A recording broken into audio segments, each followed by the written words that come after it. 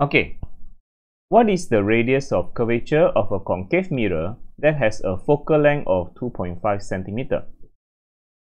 Okay, so here he asks for the radius of curvature. Yeah, radius of curvature means R.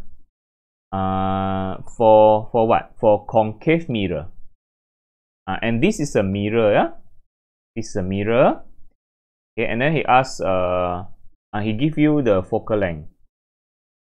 Okay, so how to find the radius of curvature? Okay, before that, I want to tell you one thing. We have learned about mirror and thin lens. How to find the focal length?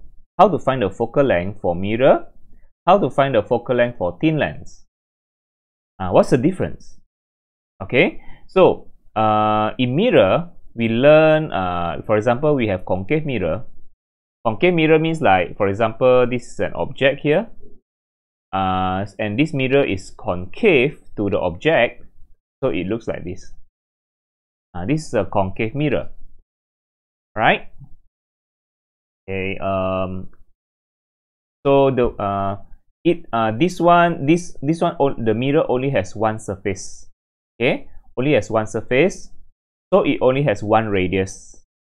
It only has one radius, so I can say the center of curvature for center of curvature for this surface should be at the left hand side.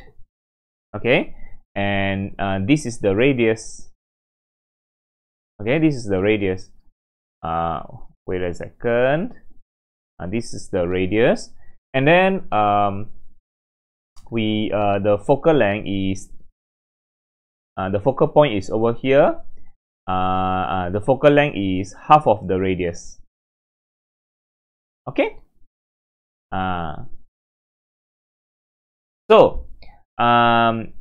Okay, so to find the focal length of the mirror, we just use the radius divided by 2.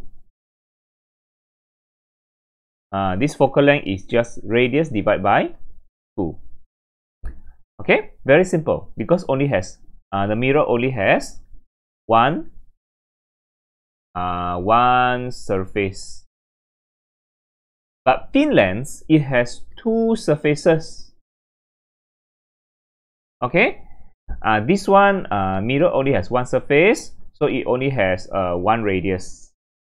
Only has one radius R. That's all. Okay, but thin lens, it has two surfaces, so it has R1 and R2.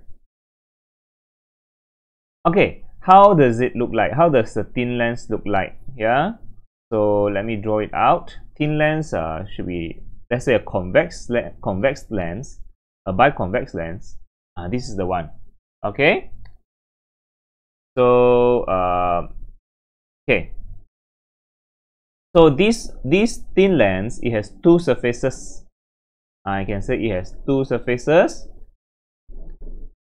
Let's say if the object is over here at the left hand side, so you know the light comes from the object, the incident ray, and then refracted, and then refracted ray.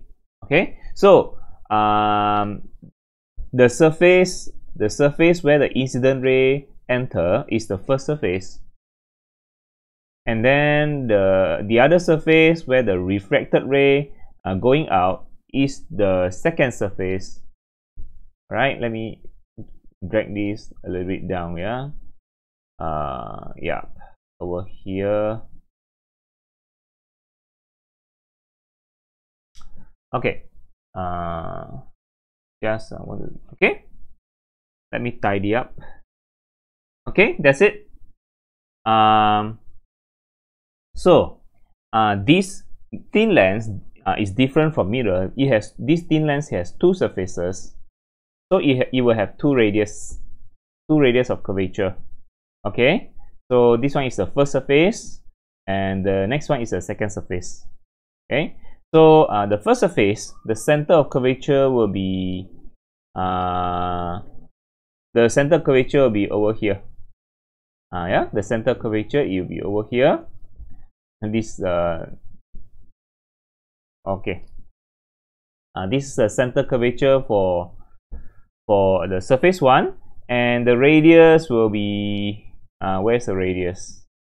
The radius will be this one. This is R1, radius 1.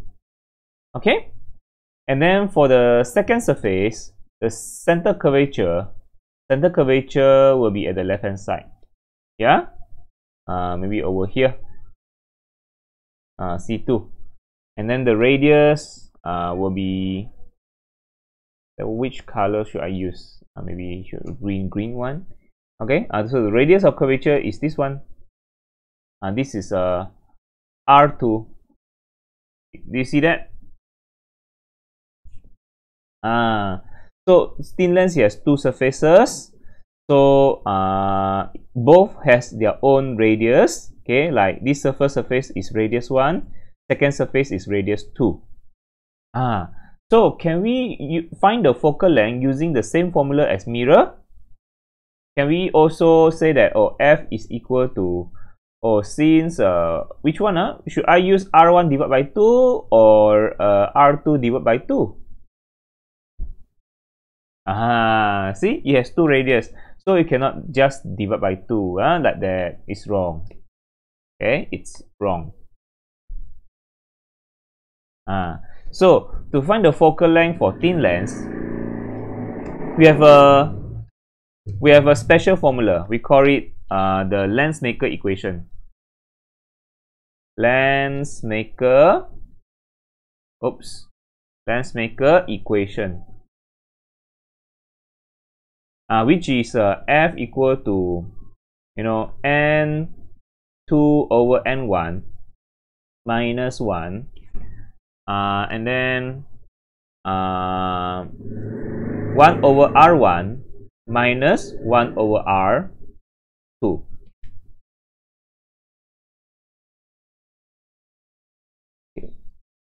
Okay, let me clarify something. This n2 is the n for the lens. This n1 is the n of the medium.